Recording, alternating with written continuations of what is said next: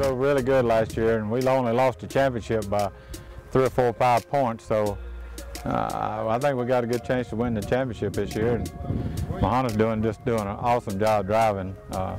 He got right in the car today, just like he'd been in it all year, and he's doing a real good job. And we just made the first run down the racetrack for everybody and went 385, almost 197. So everything's looking good right now for the new season.